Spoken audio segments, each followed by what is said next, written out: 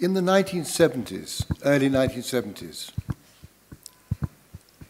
we were living in a world where the perception of Dar al-Islam was very fragmented.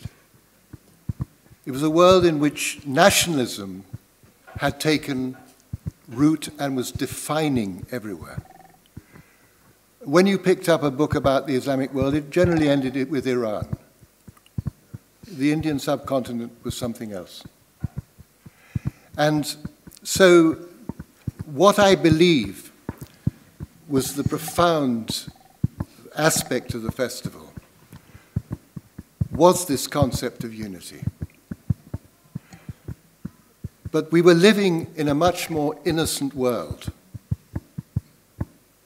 a world in which the hierarchies of knowledge were still very much intact. I was just saying that one of the extraordinary coincidences that made the festival possible was the extraordinary scholarship of the curators and the librarians in the whole museum library area. And they had time. They were not administrators. No, you're gesturing toward the curators on this side of the table. No, you told me. They don't have the time to study. These people, the scholar librarian was king. So in those days, there was a deep scholarship that was a deeply fragmented understanding. I had a conversation in Cairo at the ambassador's house, where a very senior academic was making the point that there was no such thing as Islamic art. And this was a common concept. But the point is that at that time, unity was very important. And that was the great theme. However, now things are very different. We live in a world which is in deep crisis. And the great crisis of our time is that the world is out of balance.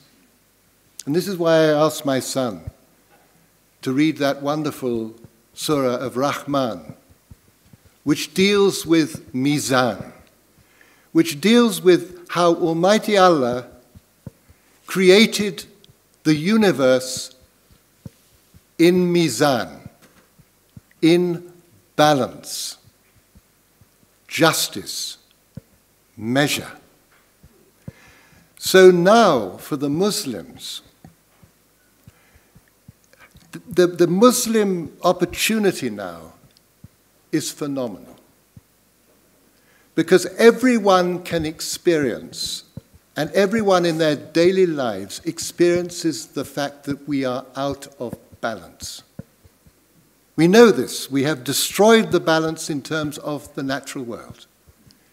We're out of balance in our families. Family life is under pressure. Communities have been destroyed. We're living in a world of extremes, extreme wealth, extreme poverty.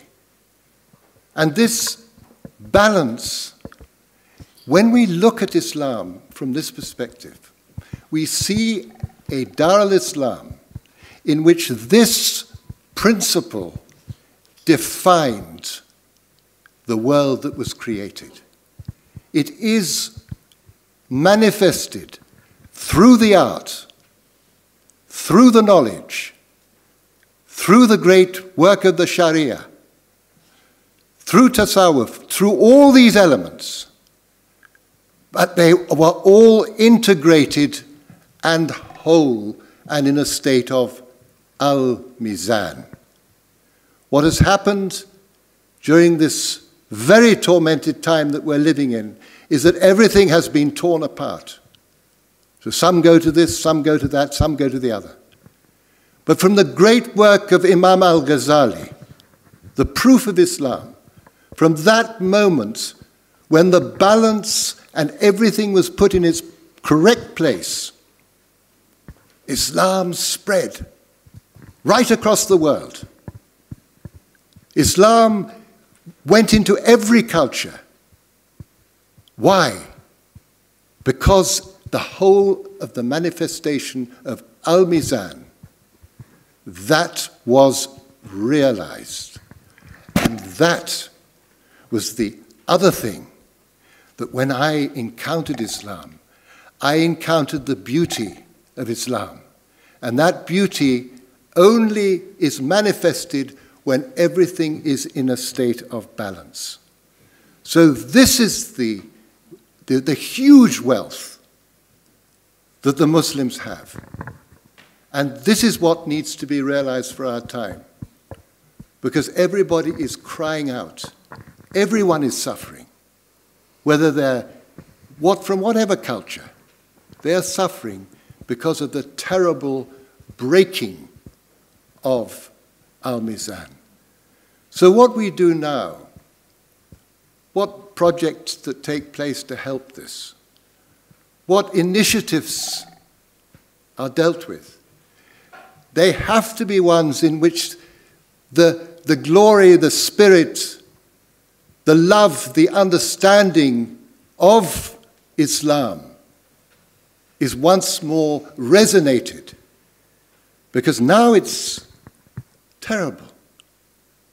If you think of the term Islam, if you think of the term jihad, if you think of the term of the glorious Sharia, that huge, monumental work, now these terms, you can't use them.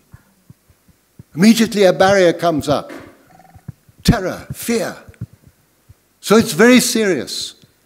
The situation that the Muslims face today is very dangerous. And we have to recover a glorious vision, a generous vision, a vision that is full of compassion. And all of that is contained within this fundamental principle of Al-Mizan. This principle that through realizing it brings peace. Because it is only by being in a state of balance that you can actually have peace. And this the great sheikhs have taught us.